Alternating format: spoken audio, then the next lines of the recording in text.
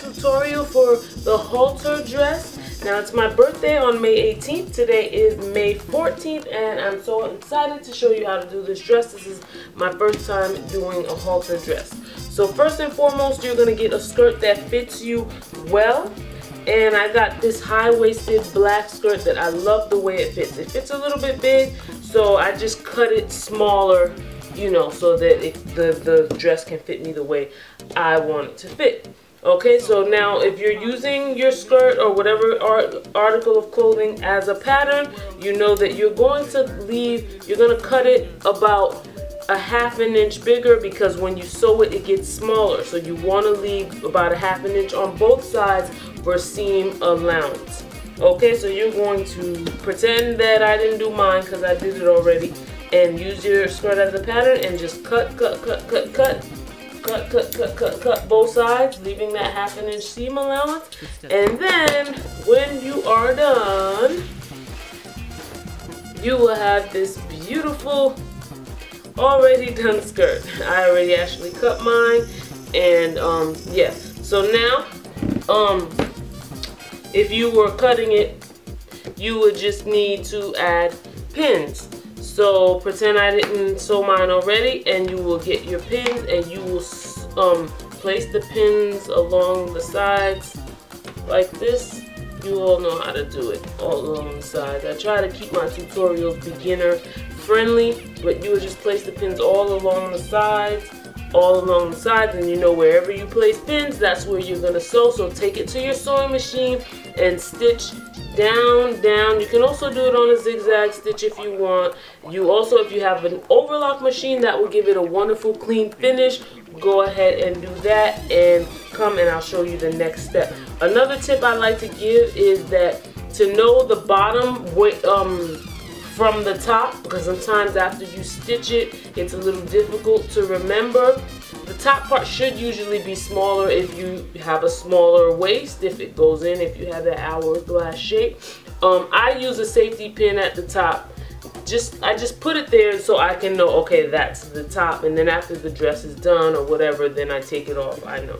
So go ahead and go sew it, come back, I'll show you the next step. Okay guys, so now for the next part, which is the halter piece. I was using scrap fabric and I've already sewn mine, but I'm going to show you guys how to do it. Now as you can see, this fabric is so pretty. It's a beautiful fabric, lycra spandex that's like gold. It like changes the way it looks depending on like how the light is shining on it, but it's a mixture of like gold, silver, hot pink, and teal, and it is so beautiful. And let me know if you guys like this fabric or any of the other fabrics that you see. I can make it available if enough people request it. Okay, so this is going to be the halter top. Now the thing with this is it's different for everyone. After you cut out your skirt, you should have a scrap piece on that side, you know, and if you don't, it's okay. For this skirt, I would say you need about 2 yards to be on the safe side. So with your scrap piece, you will take it, first you could take a tape measure. You'll measure around your neck up until your waist part. So you're going to take the skirt that you just finished sewing, try it on, and then you'll be able to see the distance between your neck and the waist part, where you're going to do the halter, where you're going to attach the halter. And you know, make believe this is your neck, because I'm not going to do it now. I'm not camera ready. You will put it like this, like make believe this is your head here and your neck is there, and then you will cross it around, you see, almost like a ribbon kind of thing. And then this is the skirt right here.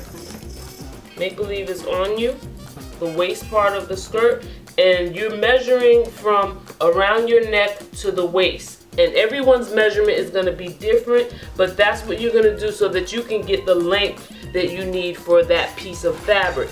And then the way that you put it around you, you'll see, you'll get an idea of like how big and how wide you need. But it should, you know, I believe the fabric should, that little scrap fabric should be enough for up to a C cup. If you may need more, then you just have to measure it out and see.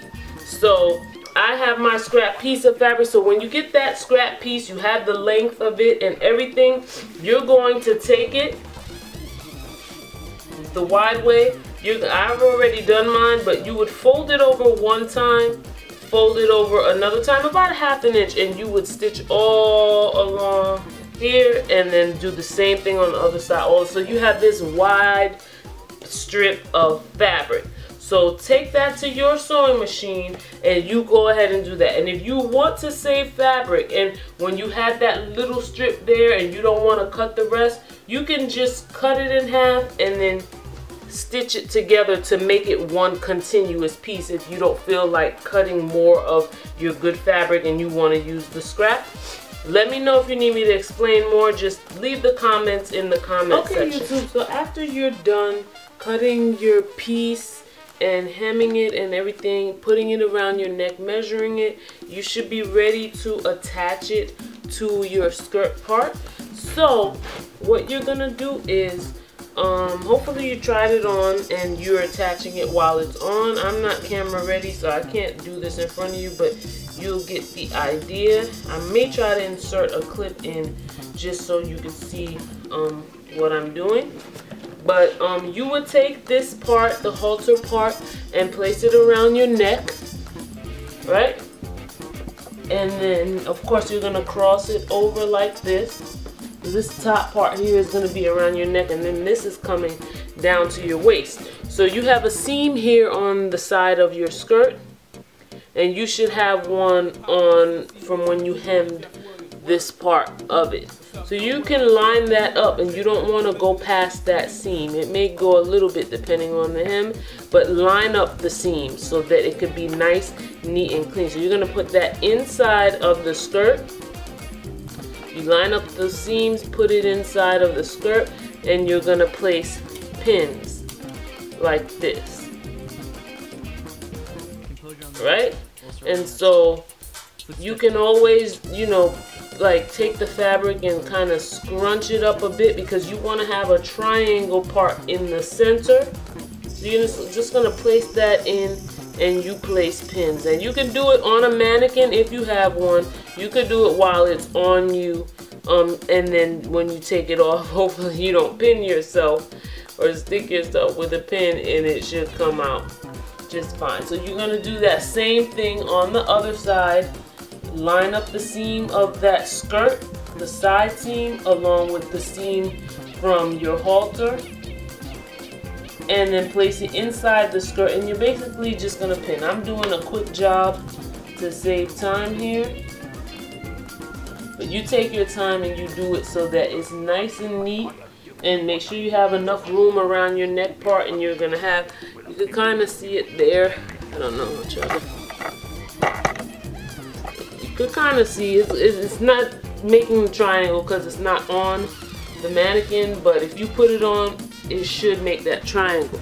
Now I'm gonna go on and take this further and add a piece on the back for a bra. Like if you want to, you know, you can't just wear the halter like that without a bra. You want to wear with a halter bra. What you can do is you can cut out an extra piece, and you can attach it from, you measure from under your armpit to your waist, and then you'll measure from 1/2 of the back to the other and get that measurement, so you can add that other piece to the back that can cover a bra strap if you want to wear like a halter bra with it.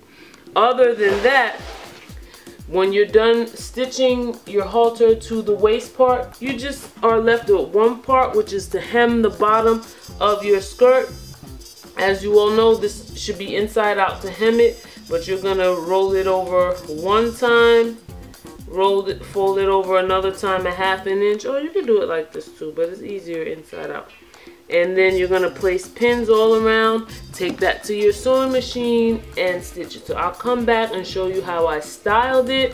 I may also insert a clip of how to put the halter on and measure with the measuring tape and everything. But thank you so much. Please check out my Etsy shop. All the links is in the description box. Also follow me on Instagram. Thank you guys so much for watching.